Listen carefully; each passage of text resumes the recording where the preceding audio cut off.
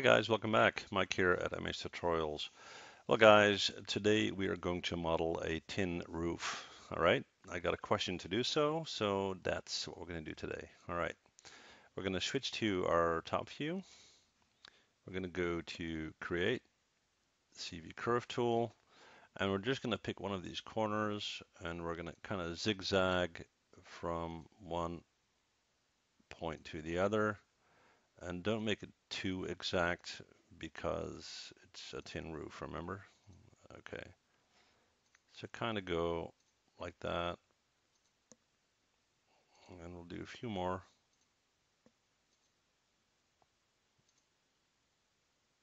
That's about right.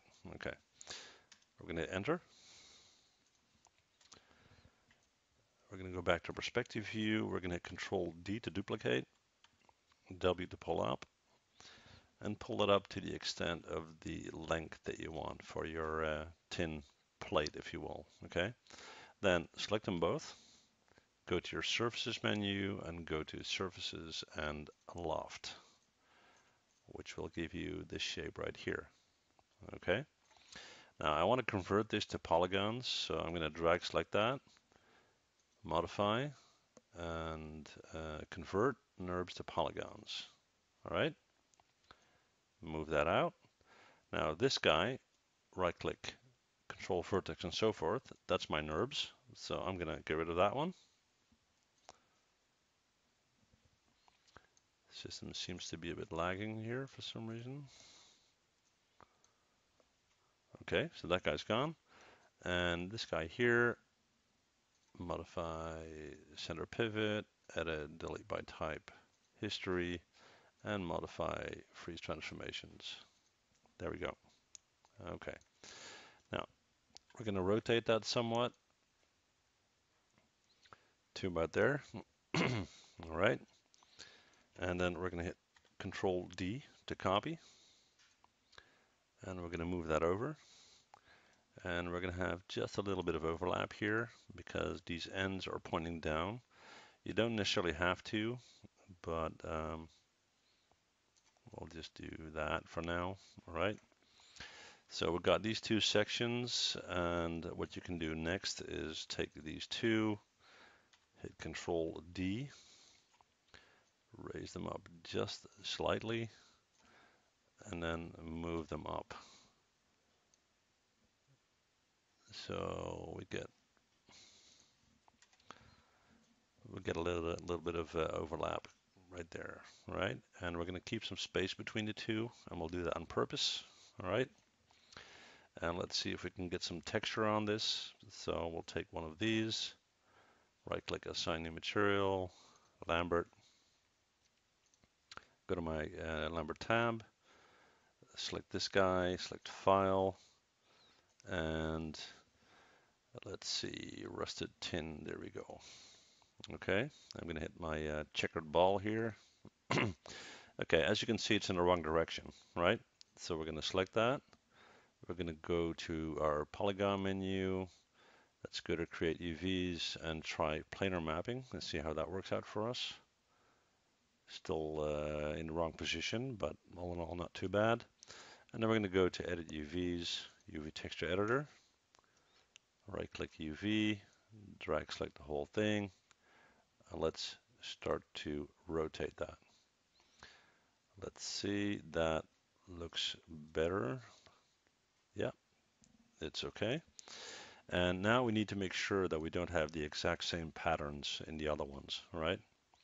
So we're going to select that guy, right click, assign existing material, Lambert 2, and let's rotate that the other way around. Yeah, not bad. And then we'll take this guy, assign existing material, Lambert 2. Okay, we need to rotate that guy. And it's not the same pattern, so that's fine. Assign existing material, Lambert 2.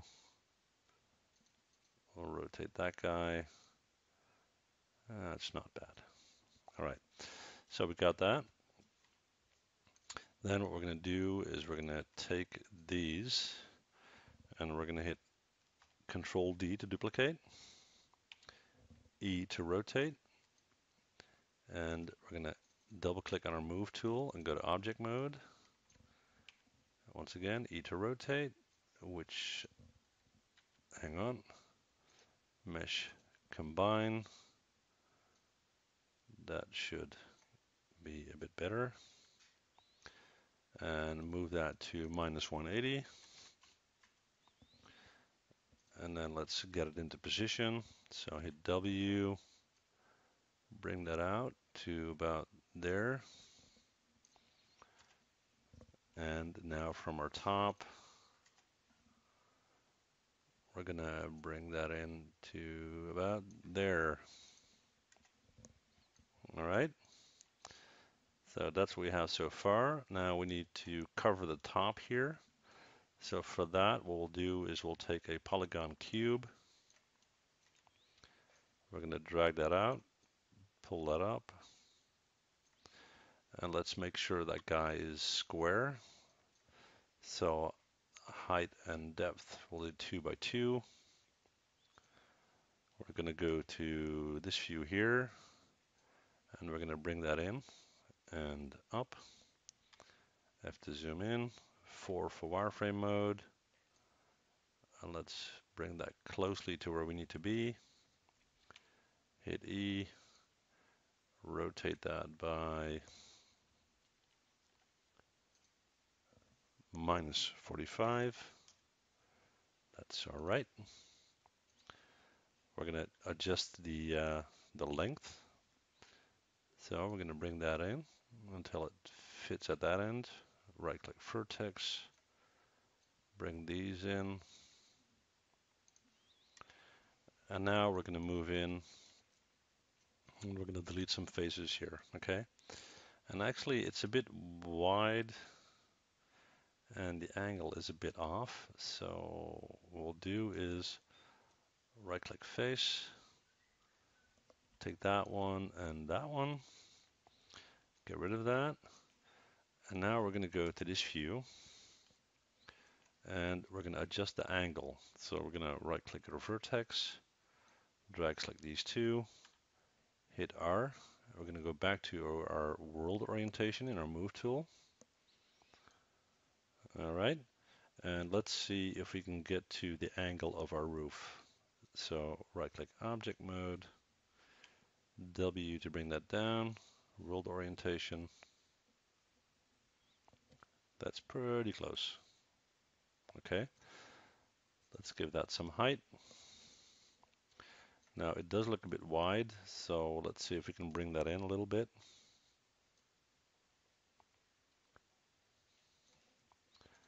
And that means that I have to adjust it again, but that's okay.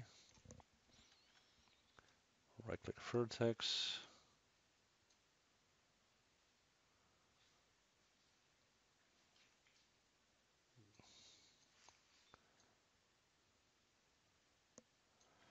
That's all right.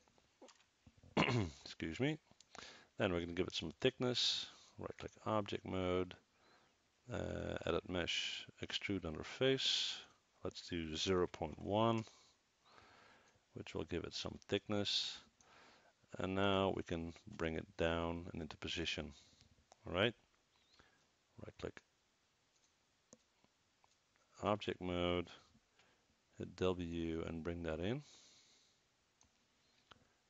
to about there. And that's not bad. Okay. Let's give that guy some texture. Let's see what that's looking like. Okay. Right click assign new material, Lambert, and hit our checkered box, file, and I think yeah, I got that one. There we go. Let's see how that looks. It's all stretched out, so that's not so good. So select that. We're going to go to create UVs, planar mapping. That already looks a bit better, except for front and back. So we're going to right click at a face.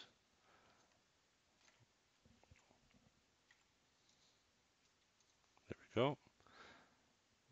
Assign new material, Lambert, checkered box, file, and we're going to select the same file. There we go.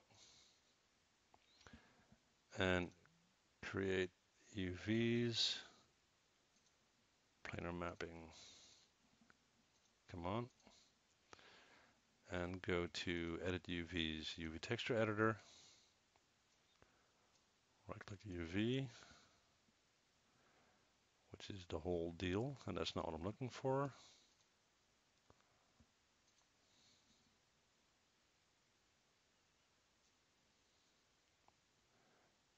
Right-click UV. Let's see, that's probably, yeah, that's the whole thing. So, excuse me.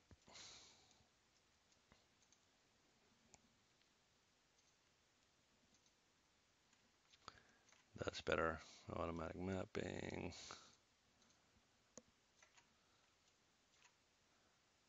Select that one. Create UVs. Automatic mapping. Looks much better. Yeah, it's much better. Okay. All right. So here's our tin roof. And yeah, pretty basic, straightforward. You can give it a lot more detail if you want, of course. We could do some.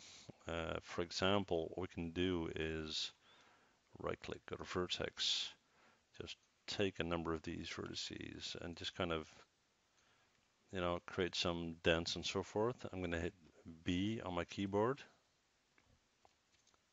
Hang on. What we'll do is we'll go to our modification tool here.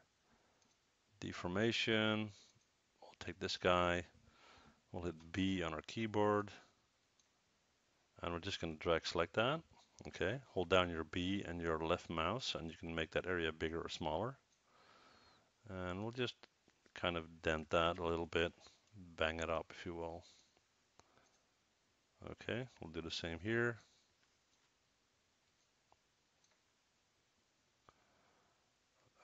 Hang on, let's get a bit bigger area there. Let's see if that shows. Yeah, it does. Okay, so that's not bad. And you can do the same up here. You can take that guy and you can add some subdivision. So what we can do is we're going to go to Mesh Tools, Insert Edge Loop Tool, Option Box. Let's do 10. There we go. And then we'll do 3 and hit them right there. Hit Q on your keyboard, hit B to turn off that yellow line.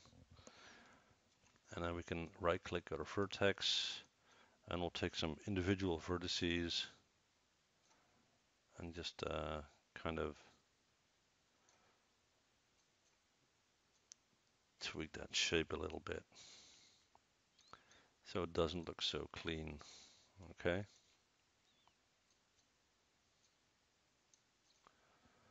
There we go. Right click object mode. All right.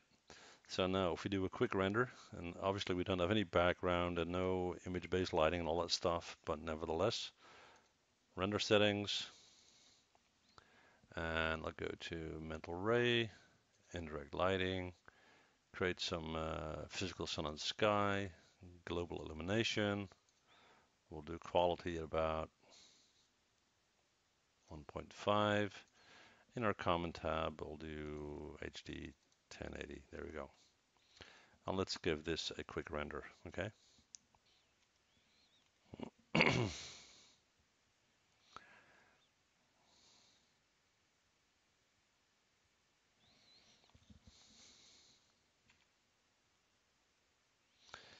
All right, that's it.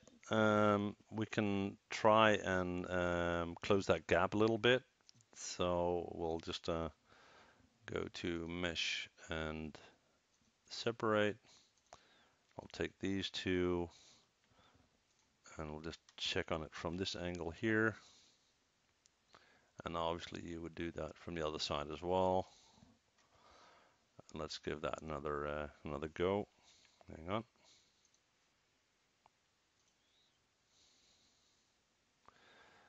Shouldn't take too long. So we close that gap just a little bit, depending on, if you want shade there or not. And that's a pretty easy way to come up with, yeah, a tin roof. All right. So that's pretty much it for this tutorial. If you've got any questions, as always, let me know. Thank you guys for watching, as always, and I'd love to see you guys again. Thanks. Bye.